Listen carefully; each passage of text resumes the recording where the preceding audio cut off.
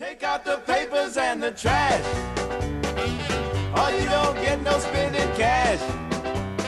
The Great Outdoors is somewhat overlooked among 80s comedies despite the presence of two huge stars of the era in Dan Aykroyd and the late John Candy, somewhat because it's a more laid-back sort of production than similar features like Vacation, but more so because it's often compared sight unseen to Candy's more well-known family trip gone wrong hit Summer Rental. But while The Great Outdoors is essentially a feature-length sitcom, it's one that a certain number of devoted fans who discovered it on VHS seem to genuinely love, perhaps because it does a fairly decent job of capturing this particular type of family getaway in the details. In any case, Candy gets the sympathetic starring role in this one as a suburban family man named Chet Ripley, who takes his wife and two sons on a vacation to a lakeside cabin in rural Wisconsin, reminiscent of the trips he took himself as a kid with his family. But Chet's plans for a relaxing old-fashioned getaway are upended when he gets a surprise drop-in visit from his wealthy in-laws, namely his wife's sister Connie, played by Annette Bening in her film debut, Seriously, and Aykroyd as her obnoxious husband Roman Craig, a slick yuppie investment broker who regular Joe Chet regards as something like his mortal enemy. And that's pretty much the entire plot: good-natured regular dad versus rich yuppie asshole dad in various lakeside vacation activities, with a broader running theme of Roman gradually realizing he kind of sucks as a father compared to Chet and building to a fairly compelling twist ending involving the real reason Roman turned up in the first place.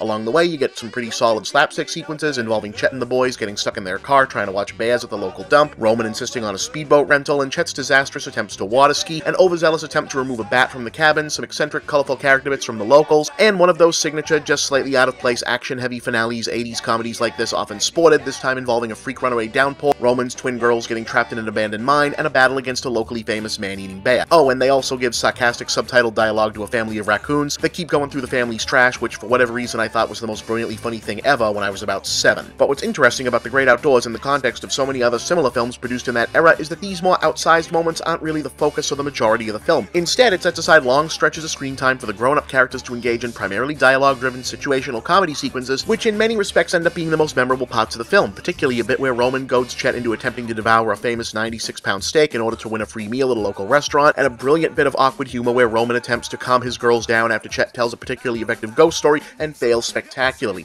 Again, what's interesting here is the level of laid-back authenticity. There's even a whole subplot about Chet's eldest son flirting with a local girl that's played out as the mostly serious part. These days, the film is probably best known for the trivia of being Benning's first Hollywood role before she blew up in Postcards from the Edge and The Grifters, but while it's interesting to note that her tacky yuppie persona here feels very much like a dry run for her celebrated turn in American Beauty about a decade later, she doesn't fully get to shine here. On a similar note, it's impossible to watch most John Candy movies now and not mourn a little bit for how little of his range Hollywood movies allowed him to explore before his untimely death. Anyone who's seen his early sketch comedy work can attest Candy was capable of a lot more than playing straight man comedy dad types, but on the other hand, he was really good at it, and he puts that persona to effective use, if not all-time classic use here. But the performance to see the movie for is Dan Aykroyd. By now, the ubiquity of Ghostbusters and adorable man-baby Ray Stantz has pretty much overwhelmed his public persona, so it's easy to forget that for a long time, Aykroyd's calling card was being the best in the comedy business at playing total and complete assholes. And while Roman Craig isn't quite as legendary in that regard as Trading Places' Louis Winthorpe, he's well observed and a lot of fun in his own right, while also being a different nouveau riche 80s douchebag vintage of asshole, or as we're calling it these days, presidential. The Great Outdoors isn't an all-time classic, but if you're an 80s comedy A-lister completist and you've managed to miss it so far, you should probably give it a shot, especially if you can relate to the experience of this type of family vacation.